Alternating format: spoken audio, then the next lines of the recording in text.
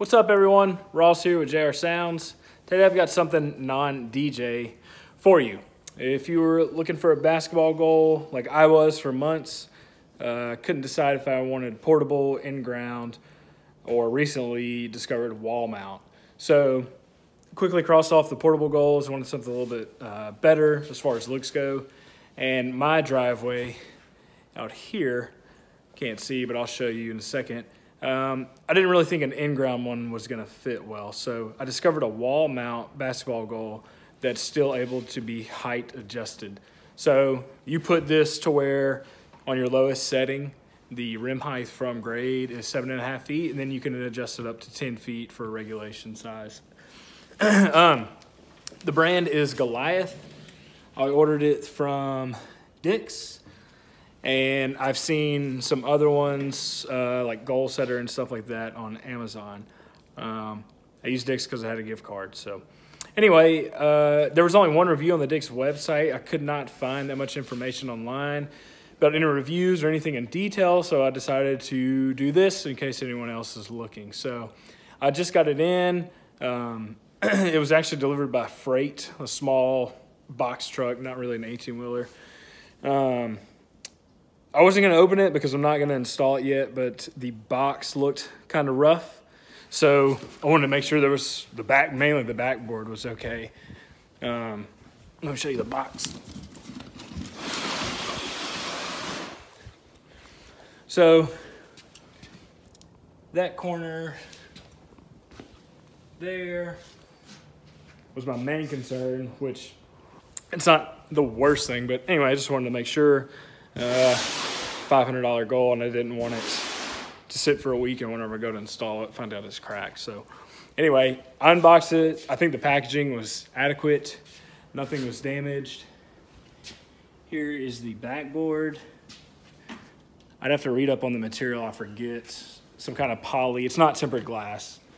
It's polycarbonate, some kind of plastic, I guess. But anyway, it has a metal frame in the back that the mount attaches to and kind of adds some rigidity, mainly here whenever you're playing. I laid everything out on my table here. I think this is pretty nice. They have everything labeled. The numbers, each part came in a little bag, and then the bag had the number on it. So like part number 14, 1 through whatever. So anyway, this is everything laid out. I think it's pretty nice. Everything came as it should. And here's the instruction manual. It looks thorough, but of course, once I get into it, I can update you and let you know how thorough it actually is. So let me show you where I plan on mounting this. This fence right here is on my property line, and the concrete goes all the way to it. So I was thinking of an in-ground system, but I didn't want it in the driveway, and I couldn't go off the edge of the concrete because it'd be my neighbor's yard. So anyway, that's why I opted for the wall mount. And truth be told, the garage on my house would be better as far as how big the court would be width-wise. But that window right there, the wife and I decided that wouldn't be best. Chances are between me and my friends, and once our kids get older, that it would eventually be broken. So we have a detached shop, which is really close to the house, but anyway, it's technically detached. And we're gonna go up there, right about where that light is, and attach this basketball goal. Now, I think we will make it a rule to have the garage door up here so we don't inadvertently ding and dent the garage door. But that's pretty much it, the gist of the beginning of this project. I just kind of wanted to do this real quick, and I'll upload it once we're done.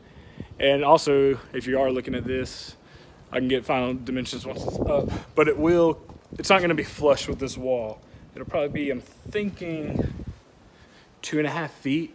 So as far as playing, you have a little leeway, or if you go to do a layup or something like that and not run into the wall.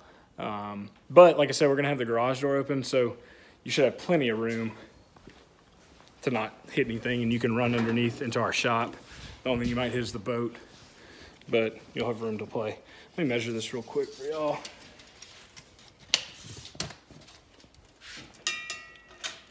So this arm, 30 inches. So yeah, around about 2.5 feet, depending on what angle or what height the goal is at and what angle those arms would be at. So it's gonna stick off the wall somewhat, so you'll have room. But anyway, I'll do some more as we start assembly and stuff like that.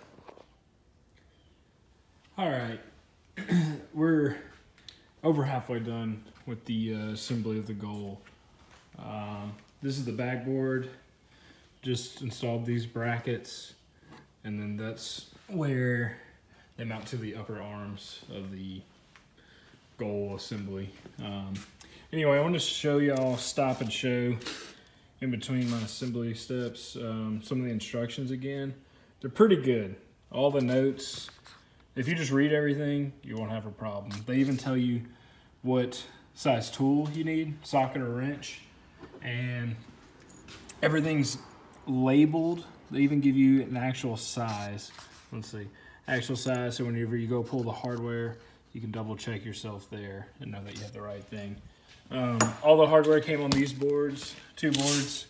It's got what the number is, that's how they identify it, and how many there should be on each thing. So I just took a razor knife and cut around the part I needed as I needed it. So really good at keeping everything organized. But yeah, anyway, I installed on a brick wall, and I had to do a lot of bracing, which I'll show here coming up once I finish the assembly. So anyway, wanted to show and show the instructions. Very good, really thorough. Read everything and shouldn't have any issues. I haven't as of yet, so I'll update y'all shortly. All right, she's up.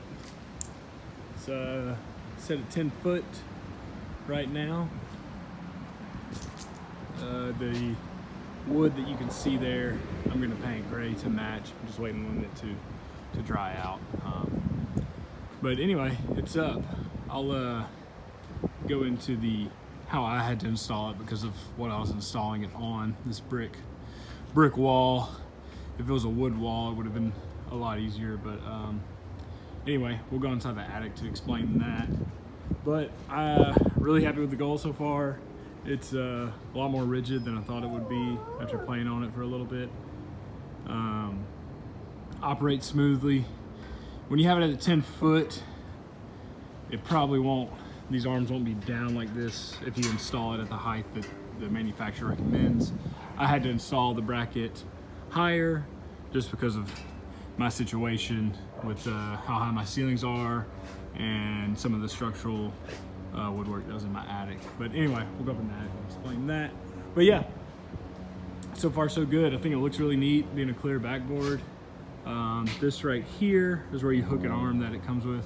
You turn that and it races it up and down. From manufacturer, if you set it at their height, it ranges from 7.5 to 10 feet. Where I have it mounted, it's a little bit high. So my range is more like 9 foot 3 inches up to 11 foot 8 inches or so. So this one gets pretty high, but that's because I had to modify my mounting point. So anyway, let's go up in the attic and I'll show you what I had to do in order to properly brace the goal.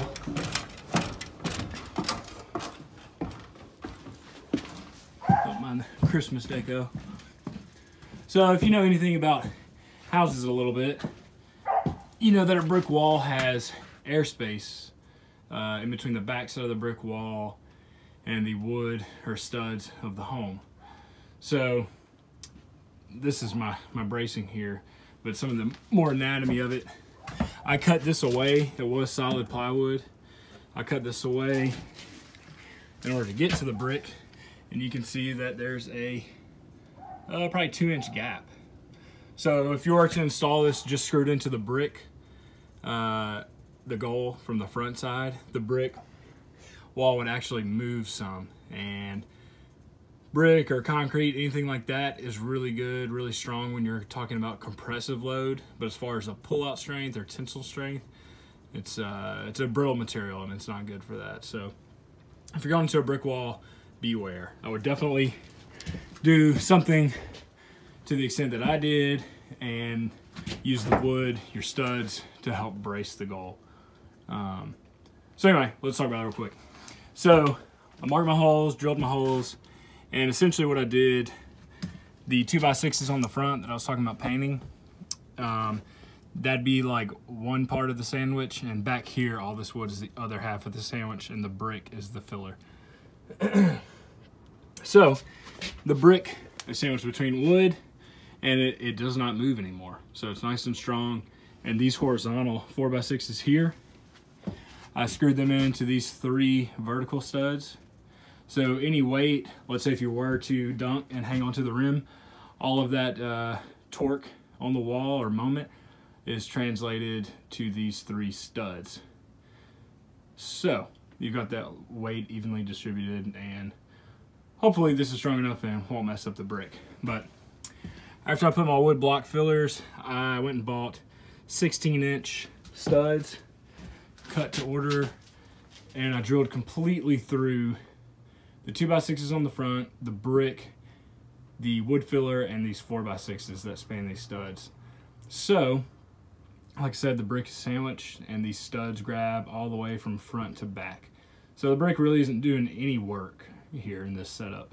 So, and then I've got this vertical filler just in case. Probably a little bit overkill, but I'd rather be safe than sorry. I knew if I wouldn't have done any of this and just went straight to the brick, I would have damaged my brick, if not ripped out a chunk of the wall. So anyway, if you have questions or comments, just let me know down below. I couldn't hardly find anything like this online.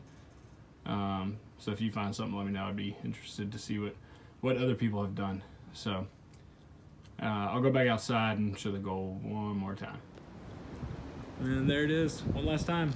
Like I said, if y'all have any questions, comments, let me know, and I'll answer them. And if you've seen someone do a similar setup with this type of construction, I'd be curious to see how they did it. So if it fails, I'll shoot another video. Hopefully it won't. So anyway, all right, y'all, have a good one.